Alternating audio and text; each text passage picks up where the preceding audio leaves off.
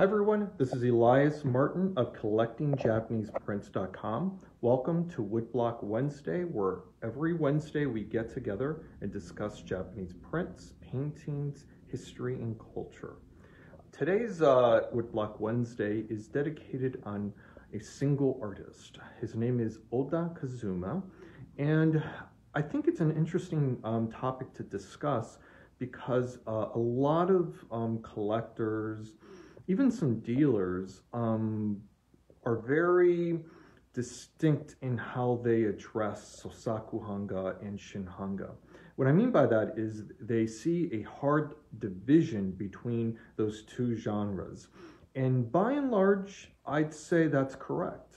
But in the early period of both Shin Hanga and Sosaku Hanga, it was a bit more fluid. The artists who participated in Sosaku Hanga were also involved in making what we have now, what we call Shin Hanga. And some of those artists really were very talented in working in two paradigms. And Oda Kazuma is one of those artists that straddled those two traditions and produced work in two different styles and two different techniques and mediums. So I think a closer look at his work is merited. He's a fantastic artist, and I have two fine examples here at the gallery today. So without further ado, let's go to the table and have a look. So I'm going to start off with talking about the very early work I have here. This is a landscape. It's a mountain depicting a mountain in Japan, the Japanese Alps. This design was done in 1919. It's a very early work for Oda Kazuma. And for those of you who are not familiar with Oda, he was born in 1882 and he passed away in 1956. So he was alive during a very important period in time in Japan's print making history. He was one of the earlier Sosaku Hanga artists. He was very active in printmaking and established or helped establish several printmaking organizations, some of which Onshi later went on to serve as president or a high-ranking member. But Oda Kazuma was one of the first artists working in the early part of the 20th century, and his early work is actually etchings. He's one of the first etchers and lithographers that was working in Japan at this time. And I think it's Sekino that mentioned that Sekino was one of the only artists in Japan that had his very own etching press. And Oda Kazuma, Oda and Sekino had a really good friendship later on when Sekino was active making etchings and other prints using zinc plates. But in this case, this work was done, as I said, in 1919. This is a litho, but it also, I believe, it has other embellishments. He was a really good experimenter using different types of mediums. In this print, I believe it's an etching, but there's also maybe some copper printing that is not standardized in what you would imagine an etching would be. It also reads a little bit as a woodblock. I need to study this print more closely. I actually recently acquired it, and so I thought it would be a really wonderful opportunity to show all of you this really rare work.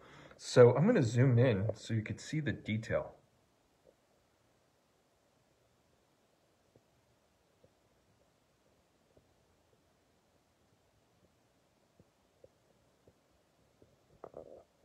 You can see in here the fine lines that create the design. This work reminds me a little bit of Nagase, Yoshiro Nagase's work in this period of time. It has a very similar sort of quality to it. In this design, we have a mountainous landscape, Japanese Alps, and there's snow on them, and this is a study of light on the peaks with.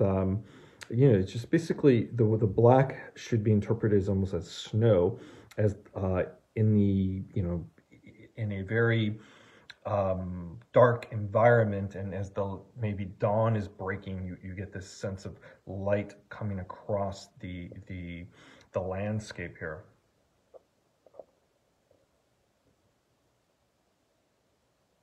It also has the feel of a wood engraving, but this is a very large print, and usually wood engravings are much smaller because you're using the end of the grain of a block, so you're not able to get such large scale prints. Also, it's a lot of labor to carve the end grain of blocks, so this would be quite challenging, but it does have that feel. The other interesting thing is that this print actually comes from an interesting source, which I can't really reveal, but what I wanted to say is it's a trial print. The finished print is, I believe, numbered in an edition of 20, so it's quite rare. And the fact of the matter is, I've actually never seen this print in person. It's in a few museums, one in Japan at I believe the Museum of Modern Art, Tokyo. But this print it's a rare trial print. It is not numbered, and I'm going to flip it over so you could see. And this is a really cool thing. I've seen this on other prints before that are trials, and it's his signature. Now you would say, okay, does that mean it's an okay printing and he's happy with it? Maybe, but I've seen it, and this is in his hand, and it stands for Oda Kazuma. So I think that's kind of neat. Hold on, let me see if I can flip it back. So with these early period prints, you don't always get what you would expect. So it's not pencil signed, it's not editioned. This is a rare early printing. Also, the printing is not necessarily consistent, which I actually like quite a bit. There's kind of a roughness to it, which illustrates the sort of a Sosaku Hanga aesthetic. It doesn't come off as polished. It comes off very expressionistic, almost as if the artist is experimenting with the printing, which he would be, because the artist himself is producing this impression, which is quite cool, and of course indicative of the Sosaku Hanga movement. But for a moment, I want us to consider another Oda Kazuma print. I picked this one deliberately. One reason is that I have a client who purchased it and it's about to go out, and it's such a nice print that I thought I'd feature it in one of my videos. But also, it's a similar subject in the sense it's a mountain landscape, but this print is a woodblock print. It was produced by Watanabe.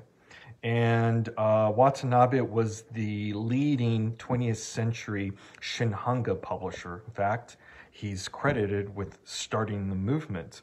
And so in this process, Oda Kazuma created the design and submitted the design to Watanabe, who hired Oda in the first place. And the publisher, Watanabe, would approve the design. Oh, my connection is going in and out. Sorry about that. Sometimes he would make changes to the design. And so basically, this is the final way that the print looks. Oda Kazuma submitted the design. Watanabe was happy with it at some point, hired his woodblock carvers and printers to produce this actual impression. So it was a collaborative process.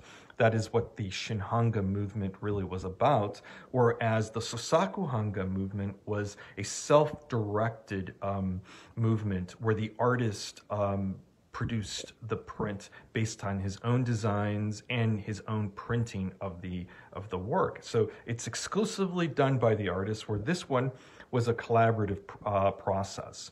And we could see the differences in the sense that, you know, first of all, it's a wood block, so it will highlight aspects of the medium.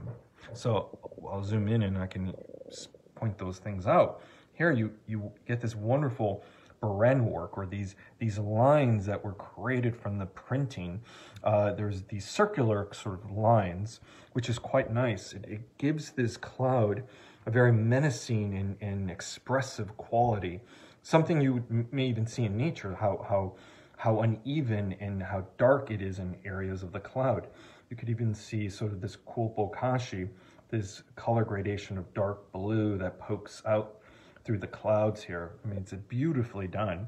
And we have here the mountainous landscape in snow with the sea. And you can see how wonderful the use of light with the yellow that bleeds into the purplish blues and then the darker blues here. It's quite nice. Yes, you know, someone just commented. Hi, Robert. Yeah, the clouds are quite beautiful. They're beautiful. There's most of this design, the success of this design, in my opinion, is owed to the way that the clouds are printed. It's so fantastic. So I'm going to zoom in so you could kind of get a sense of the print.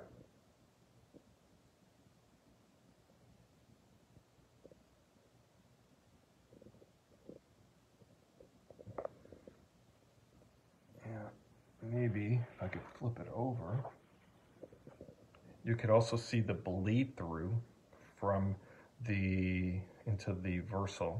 You see that with a woodblock print, the pigment bleeds through the paper to the back, so you could really see how the print was executed.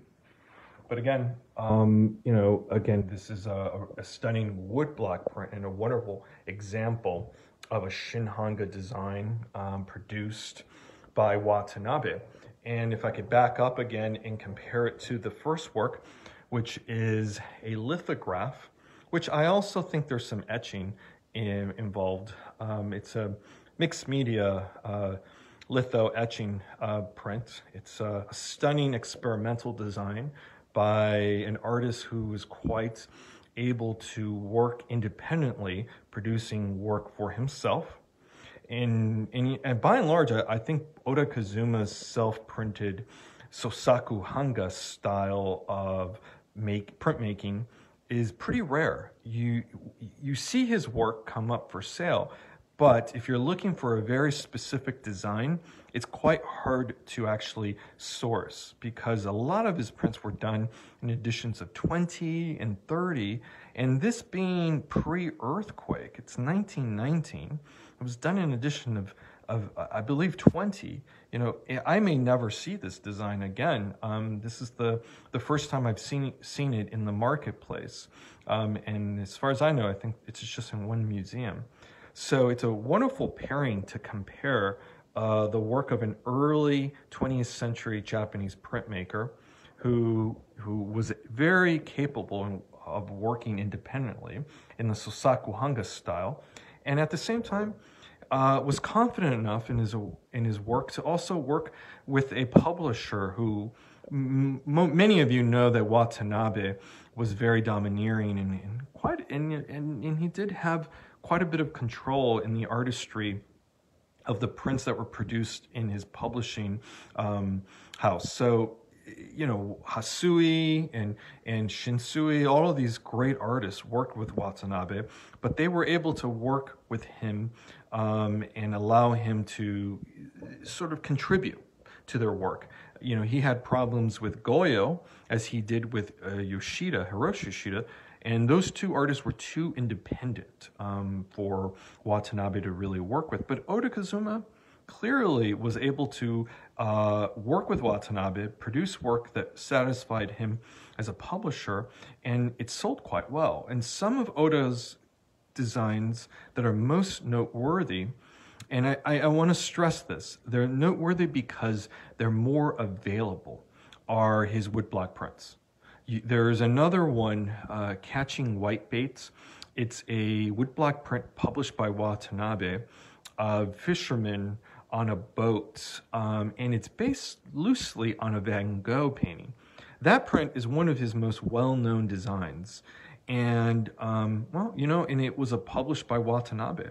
So in some ways, Oda Kazuma owes quite a bit to Watanabe because he produced enough of his work to get out into the marketplace that we see it on a semi-regular basis. And so collectors are, you know, their interest, you know, grows as they see material available in the marketplace. Whereas his earlier work, like this wonderful litho, most collectors don't even know that it exists. So it's much harder to find, and also, so he's not as known for his lithos, especially his early pieces. But I think this was a really great opportunity to showcase both types of work. So I'm going to zoom in on both works so you could see them one last time.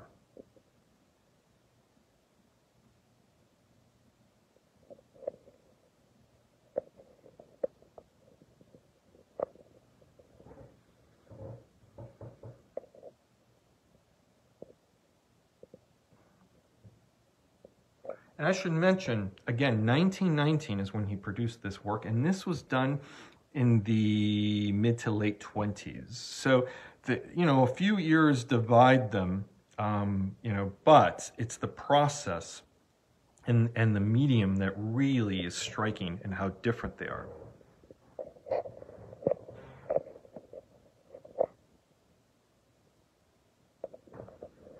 Well, I want to thank all of you for joining me on another installment of Woodblock Wednesday. If you have any questions about Oda Kazuma or about, you know, Japanese prints in general, feel free to ask the question in the comments below, and I'd be happy to answer them. Or you could private message me if you have more detailed questions. I'm happy to field those. And if you haven't had a chance, please feel free to go to my website, collectingjapaneseprints.com. I have a lot of wonderful prints, a lot of information that is there free, and I think you'll learn quite a bit just by clicking around and looking at prints. All of the prints have quite a bit of information. There's some videos there. I archive all of the Woodblock Wednesday videos on my website, so you can check out previous episodes. And so feel free to have a look there. And if you have any questions, I'm always happy to answer them. So thanks again for joining me, and I'll see you next week on Woodblock Wednesday. Bye-bye.